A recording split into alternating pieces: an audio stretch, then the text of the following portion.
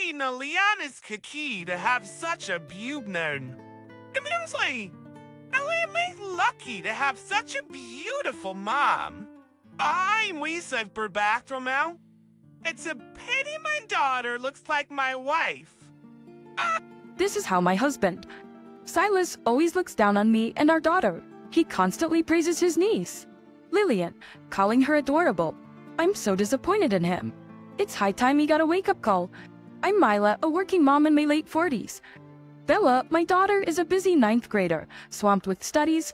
Silas, an office worker in his late 40s, always comes home complaining about his stressful job. I can overlook his grumbling about work stress, but it doesn't stop there. He has a tendency to take out his frustrations on his own family. He constantly criticizes Bella and me directly. Complaining about my cooking is an everyday affair.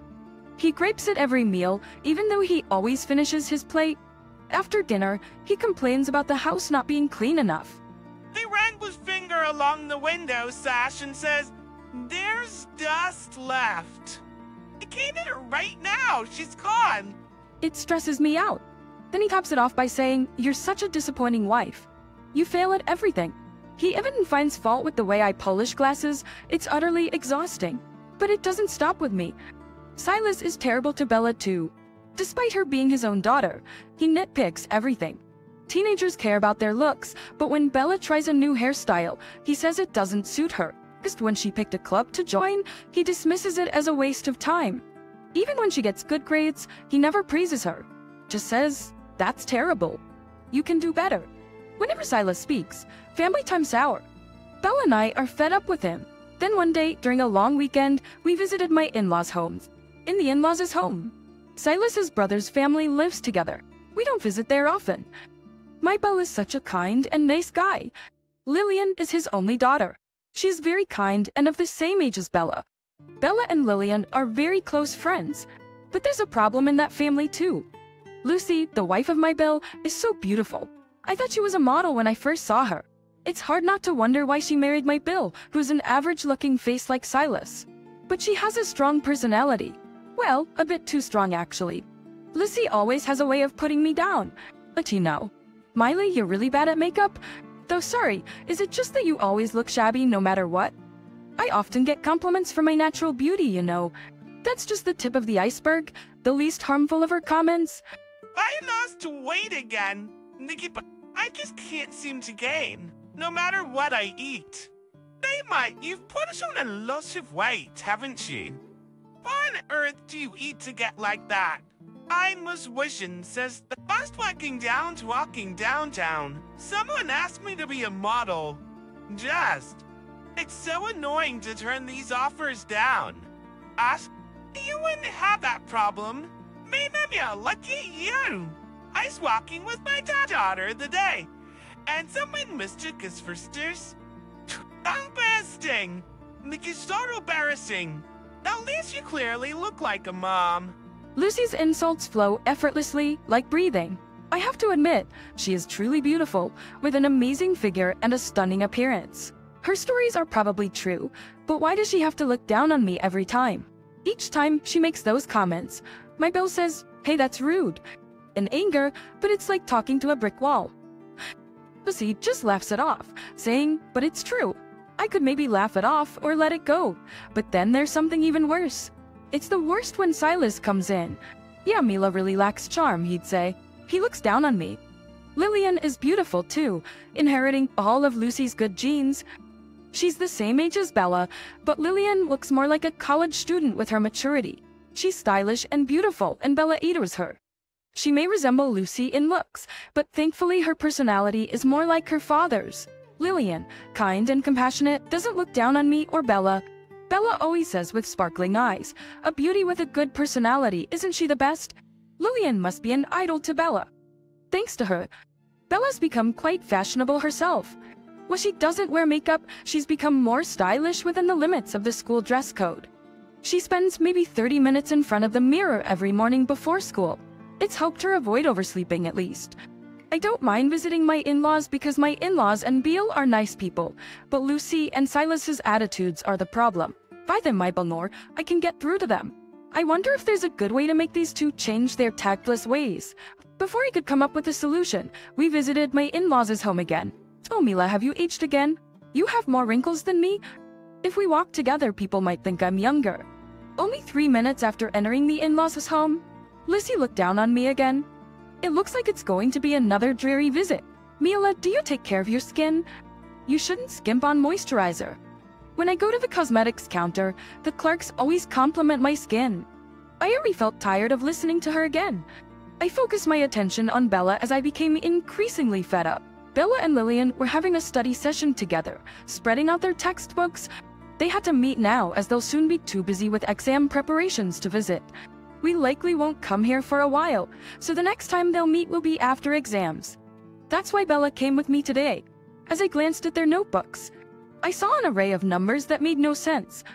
I used to be able to help with their studies up to elementary school, but high school math is beyond me.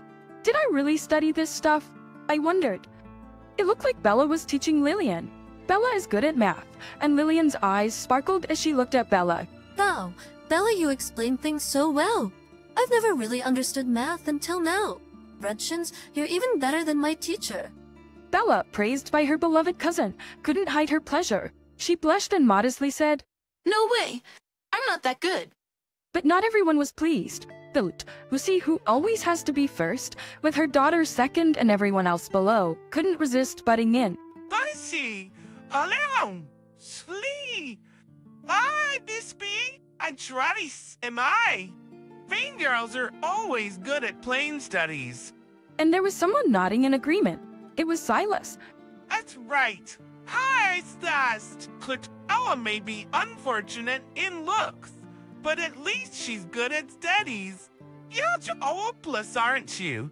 Exactly. Applicant boss. Are you sure Bella's even related by blood to Lillian? Betty is Ranning's, right? Lillian's cuteness is all things to me. I'm in person. As your mom, it's impossible to expect anything cute, so Hey, cut it out. That's when my Bill stepped in. He turned red-faced and angry, but Silas and Lucy were unfazed. More shockingly, Silas pulled out his wallet. Lurked to my surprise, Silas handed a $50 bill to Lillian. Lillian, you're really beautiful.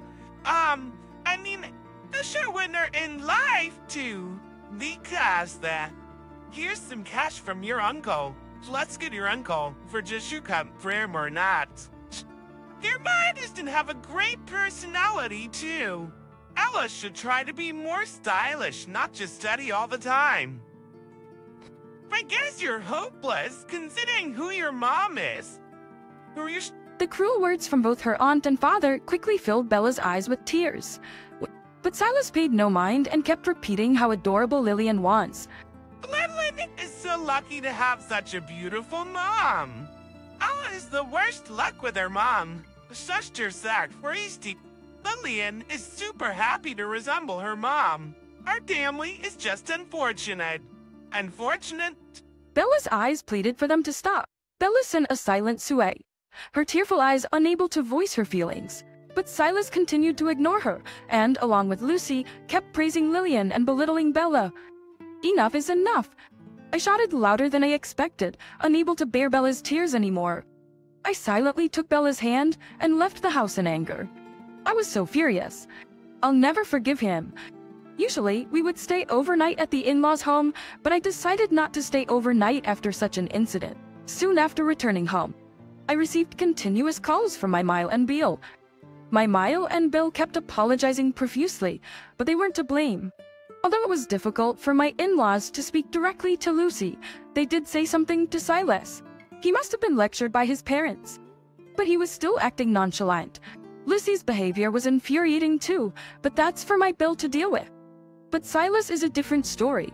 He didn't follow us home. Instead, he stayed the night at the in-laws' home. Bella and I talked it over and made a decision. The night after the incident at the in-laws' home, Silas finally came back. I'm bad to you. I'm just reaction to just friends. Silas said nonchalantly as he entered the house. Airy to game. Nastas, graciously. I didn't welcome him. I just remained silent. As expected, he was still in a light mood. He peeked into the living room and asked, "Is Bella in her room?" You're back yet? Yes. The 10 p.m. And listen, if she's studying at her friend's house, that's too late. Silas's words prompted me to heave an exaggerated sigh, stand up from the sofa. As I walked to the fridge, I casually mentioned, "She's not here anymore." Silas looked puzzled, tilting his head. As I opened a can of beer, I kept Silas in my peripheral vision. The sound of opening the can echoed in the room. What do you mean she's not here? Did she go to a friend's place to stay over? That's exactly what it means. She's not in this house anymore. Ow! I've seen you before. What's it, Moon? I get it. I don't get to that. It's my denied. She said she didn't need a father like you and left. Blake, on the addition. Where is she go? Is you? How would I know? I replied indifferently. How can you be so calm? Aren't you your mother? As you told me, I'm a disappointing mother. This is a joke. Just a joke. I would take it seriously. I couldn't contain my anger and slammed the can into the sink, making a loud thud. I glared at Silas. A joke something everyone finds funny? What with breast degree is screw you, Jerry? I am so serious and sure, and that... Your jokes aren't funny at all. Only you and Lucy were laughing. No one else was. How can you call that a joke? That's because you guys are too uptight. Hans. How can you call making your own daughter cry a joke? Fine. Why my breast bear? I find it might motivate her. There's no kid like that in this world. Fine, but how's she be fisheries and rare? But... Enough with your butt. But, Bella has had enough of what you've done. Has she balanced the type? Is she abandoning me? That's why she left. Oh my god! I did ask him. I wondered if he truly didn't understand the gravity of what he had done until now. Such a pathetic sight. His face turned pale as he grasped my arm. I coldly brushed off his refusal. What should I do? That's not my problem. Do you think she'll forgive me if I apologize? Those years of what you've done to her have piled up. It's not gonna be that easy. Ain't you spree fried for wines? He must have realized the truth in my words. He was at a loss for words. I'll go nix for her. He exclaimed and ran out. At least he's concerned when his daughter is gone, despite all the times he said we were disappointing. But it's too late now. I watched him leave and then grabbed my bag. The amount of luggage made it seem like I was going on a trip. I had already sent most of my things earlier by courier though. I kept only the essentials with me, but it was still quite a lot. I hefted my bag and left the house, making sure Silas was nowhere in sight, then headed to the main street to catch a taxi. My destination was clear. What the heck? Aren't you readily well? Why is all your stuff gone? That was the first thing Silas said on the call. They're in from a distance. His loud voice on the phone was painful to hear.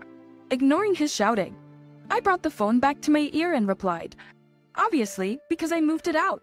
There's doubt. Apparently you've murmured with me. First, I wear by Rakrin. His voice was so loud again that I had to pull the phone away.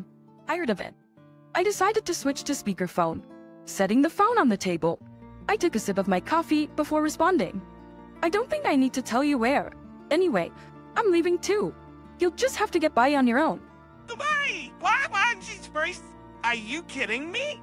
Do you think you'll just do this and get away with it? He yelled. You should be happy. Your disappointing wife is gone. I retorted. I not Faustin, try side gins. Yeah, but you'll really starshern. I told you it was just a joke. Shove. He's still joking, just as I was about to raise my voice at his apparent lack of remorse. Dad's jokes aren't funny at all. How can you laugh when you hurt your daughter? Bella shouted at him by my side. Silas was taken aback. Silas called out in panic. That's Chishin's right.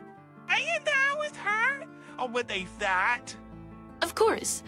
I am. Mom and I are at my grandparents' home. Bella replied. The Grants! Of parents. Oh, you mean Mila's parents' home. I am your son. Yes, exactly. Bella and I were at my parents' house in the next district over. I got it! I got it! I got it! I command no bread! Let's talk, okay? Silas said before hanging up. I wondered if he was really prepared for this conversation. As I looked back, I thought about it. Just about 10 minutes later, Silas arrived by car, and he was speechless. When was everyone here? His surprise was understandable. At my parents' home were not only my parents but also my in-laws, Bill, and even Lucy and Lillian. A gathering like this, outside of weddings or funerals, was almost unheard of. Seeing him speechless, I smiled and pointed the floor. Sit here, my parents, myself, Bill and my in-laws, and Bella and Lillian formed a circle in the middle. Here? Yes, right there. Just with an undeniable force in my smile, he sat down hesitantly. Missy, meanwhile, was sitting outside the circle, all by herself. Well then, do you have anything to say? I did nothing wrong! Is this the mouth that makes jokes? I pulled his cheek tightly, eliciting a cry of pain. Rubbing his reddened cheek, he said, Because it was just a joke. So this is the mouth that makes jokes, huh? Ouch. I lost my temper at Silas's foolish behavior and took charge. My parents joined the conversation. As what do you think a family is?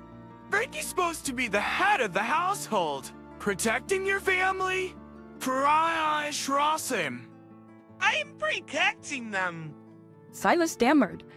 I'm probably mocking your daughter and wife. Is that your way of protecting? That's actually caused. Oh, well. Do you do Bencherik Bella? Paris, she expires to his Bradivary.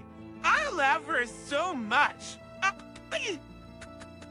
Is constantly criticizing her and comparing her to others, calling her disappointing, your way of showing overflowing love. Silas was speechless under my father's glare. That's when my in-laws chimed in. My in-laws didn't hold back their words. We must have gone wrong somewhere in raising you. How did it turn out this way? But our oldest son turned out just fine. It must be his own rotten nature. Indeed, he's always had a tendency to look down on others.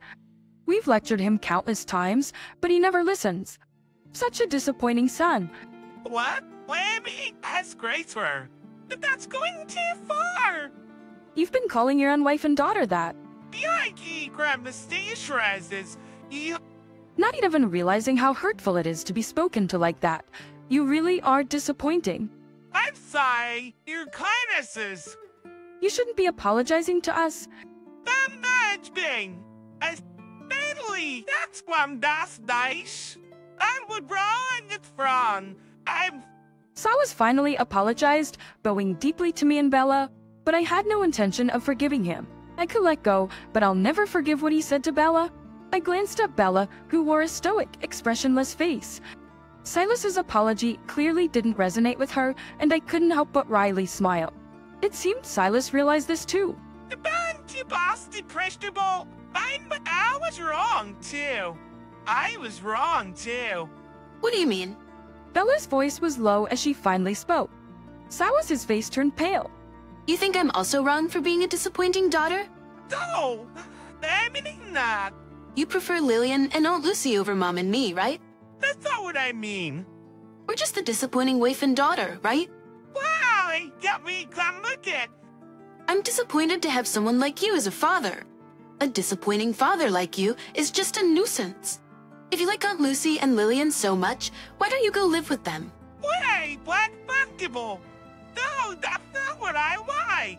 Silas stammered. Lillian then spoke up. I don't want to live with such a disappointing uncle either. What? What she... Silas was taken aback by Lillian's unexpected remark. But Lillian doesn't stop there. Criticizing your own wife and daughter while favoring your niece, saying your own family is disappointing. That's just unbelievable. Really, you're such a disappointing uncle. Ari, it's not a versi. I'm not sorry. I smart. I hate both you and my mom. I don't even want to see your faces. Lucy was taken aback by her daughter's words. You mean too. Mom, you always made excuses, saying but even when Dad lectured you. You never really thought you were wrong, did you? You and Uncle Silas are the worst for speaking ill of others. Do you think you're good enough to criticize others? It's not just being narrow-minded. In my opinion, both of you are the worst, most disappointing people. Lucy was utterly deflated by these words. And so was Silas, when Bella told him, "I hate you too." That's the Giordio. He slumped his shoulders in defeat. "Well, that's how it is," I said, concluding the discussion. "Bella and I will stay at my parents' home for now. She can go to school by bus, so there's no problem." Does you mean you help him back until graduation? It's not just until her graduation. Are you talking about divorce? That depends on what you do next. Indeed, Silas never anticipated being abandoned by his family.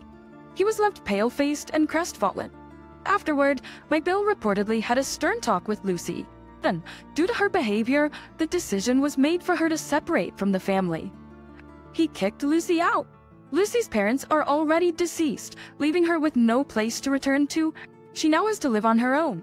She's apparently quite shocked, but I doubt she'll change. A divorce seems likely.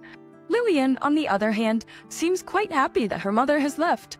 She smiled at Bella, saying, "Let's stay close friends," and they hugged each other.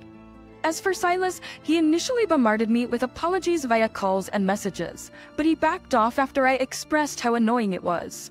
After years of ignoring everything I said, his sudden compliance now won't earn him forgiveness.